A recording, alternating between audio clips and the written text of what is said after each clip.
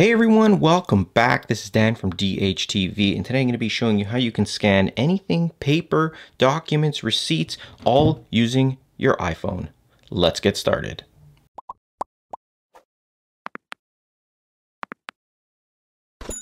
All right, so we've got everything we need here set up. We've got our iOS device. This is going to work with any iPhone, any iPad that has at least iOS 13 or later. You can even do this on an iPod Touch, I believe. We've got the iPhone 10 right here, so we're good to go. You also want to make sure that you have the document or receipt that you want to be scanning prepared. So have it on a flat surface like this and make sure that the color of the paper is contrasting with the background. So if this is white, we got a dark green, and that way you have your best chance of a good scan.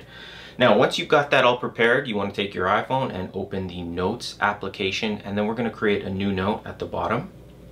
And you can see that there's some options. The Notes app has really advanced over the years.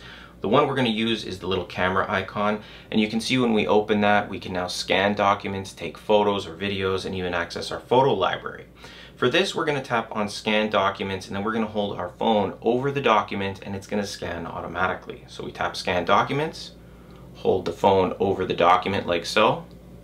Give it a second. You'll see that it turns yellow, and you can scan multiple documents over and over. You can see it's going to continuously scan. You can even scan it yourself, so if it's having any trouble, you can just tap the scan, and you'll see that it has little kind of circles on the corners, so you can adjust it. So let's say you only wanted half of the scan here. You could just scan half and then tap Keep Scan, and it'll keep it there for you as well. Now, you do have a preview at the bottom left, so you can see everything that you've scanned, and you can swipe through them pretty easily. From this preview window, you do have options where you can crop at the bottom, so if you did want to crop it down or bring it back to its original size, you could. So let's say we just wanted the top half, for example, and then we can tap Done. You also have some filters here. So if you are planning to print this out, this is actually in blue ink. You can set it to a grayscale, black and white, or even turn it into like a photo looking background as well. You have an option here where you can rotate it. For example, let's say the photo or the picture was sideways, you can rotate it, and then you can always trash it if you don't want it anymore as well. At the top, you have options to retake. So if you didn't like it, you trash it, you can tap retake, and you can retake your scan just like normal. And while you're taking your scans, for example, we'll tap Done, you have options at the top where you can turn the flash on, off, or have it at auto. I just leave it at auto, it's usually fine. I usually have good lighting here.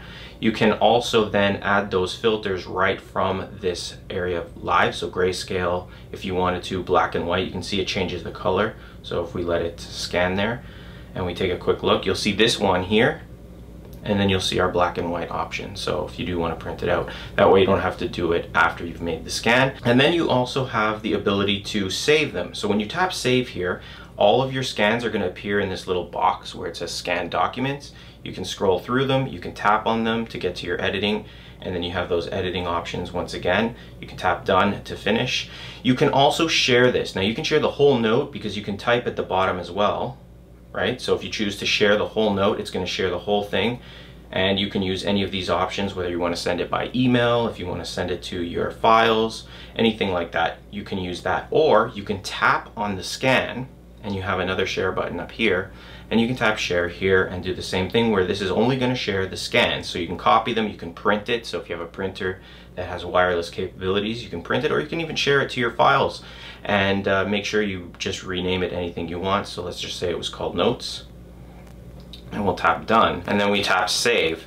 And if we go to our files here, you can see my note is right there. And this is great, especially if you're going to upload things. If they're in your files, usually you'll be able to select things to upload. So if you have like websites or things like that that you upload files to, that's a great way to do so.